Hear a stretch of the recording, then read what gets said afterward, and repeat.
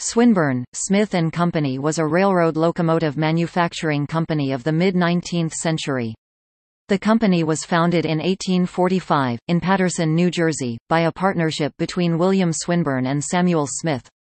Swinburne had been a pattern maker for Rogers, Ketchum and Grosvenor of Paterson, who worked his way up to become shop foreman. Smith was foreman molder at Rogers. The company's first major client was the Erie Railway. Other customers included the Delaware, Lackawanna and Western Railroad and the Chicago and Alton Railroad. Swinburne remained in business for only a decade, failing with the Panic of 1857. Afterwards, the firm reorganized, with James Jackson joining the partnership, and became the New Jersey Locomotive and Machine Company. John Brandt was the superintendent and principal design engineer. Among the engines produced by the firm is the William Crookes of the Great Northern Railway, which is the sole surviving engine built by the firm. In 1863 the company experienced financial difficulties.